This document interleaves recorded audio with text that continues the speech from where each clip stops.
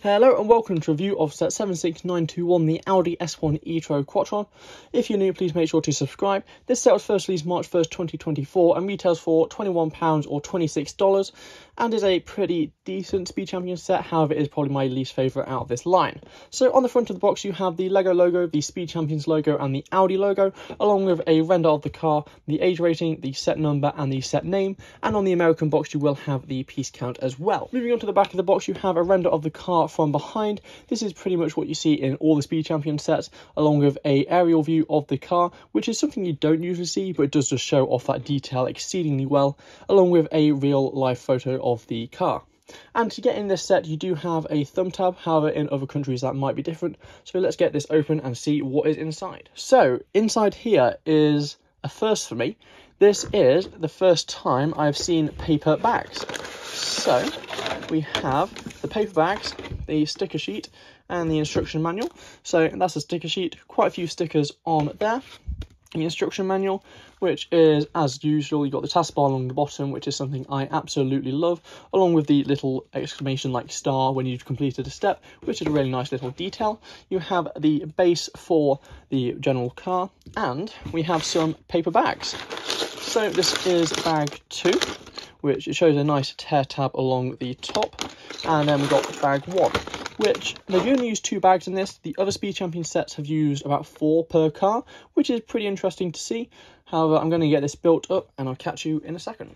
Okay, so the set is all built up and this was a pretty good build. It was only 2 bags, as I showed though the paper ones, which I'll get into a bit more slightly. But let's look at the minifigure first. So it's a pretty decent minifigure, your bog standard Speed Champions one. You got the lovely print on the front and the legs, a little bit of back printing there, but nothing on the legs. You have the general helmet, and if you take off the face, there is no reverse side printing, but it's a pretty basic face print there. And you got the general spanner, which you see in most Speed Champion sets. It does also come with the alternate hairpiece, which is pretty nice to see. Moving on to the general set, we're going to start off with the front and work our way back. So this really impressed me, the way they managed to get this to stick out, to get the angles, to make it look quite cool. The techniques they use, like these little, I don't know how to describe it, but it's a really cool little piece which you can just clip onto. It's a pretty wet, it's just amazing how they've managed to either work it out and just do it. But you get some pretty good angles. There is a lot of stickers on the front here, which you do have to line up, unfortunately. As you can see here, this one, that's printed. This one is a sticker, which does mean you have to line everything up, unfortunately, same with these, but it's a pretty good nonetheless. But there is more prints on this one than I do see in other ones. Moving on to the side, you have where the door is, which is pretty good. It doesn't open. How the wing mirrors on this set are probably the coolest by far. They've managed to use, I'm going to try and take one off here. So they've just used the general, as it focus, just the general like pointy stick type piece, along with, I don't know how to describe these pieces. You can visualize them, but it's a pretty good way they managed to get the angle there. Inside you have 2 seats but only 1 minifigure, unfortunately. It would be pretty good if you did get the 2 minifigures. You have the gear shift, the gear knob, whatever you want to call it. However, I think they should have used a better piece. It's just quite in the way and tall. You like the use of the microphone in the other set. You have a nice sticker piece there, and along with the steering wheel, along with the other mirror on the other side. Fortunately, the windscreen is a print, so you don't have to faff around with stickers like you have on some other sets, which I haven't been too happy about. On the other side, pretty similar, all stickers running all the way down there, but you do get the pretty good detail if you can line it up properly, which I have on some, haven't on others, which is a bit annoying.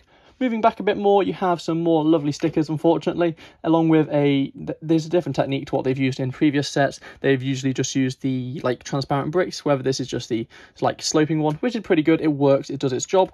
And then moving back a bit more, you've got a pretty good use of the snowboard there, as it just like adds that extra bit of depth. And then you've got the spoiler, which doesn't move. However, you do have some really good angles going all the way down here, and these are luckily printed pieces. You're not having to put a sticker on the finest margin, but it's pretty good nonetheless. Moving on underneath of the set, you can actually see a bit of the set flowing through, which you can't in some, but you can in others. And you do have all these studs exposed, unfortunately. However, you could cover them up, but you might not be able to move it, as it would restrict the gap underneath as well. So this set was my first one with paper bags. It only contained 2 paper bags, whereas the majority of Speed Champion sets between 3 and 4, where there was a lot more in each bag.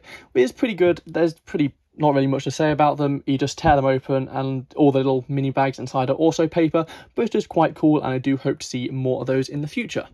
So overall, this set is probably, I don't know, my second or third favourite at the whole Speed Champions range. It's a great display piece. The way that some of the techniques they've used is absolutely amazing. I especially love the wing mirrors on this, along with the spoiler. However, I think the Ford Mustang is going to take it for me as my favourite.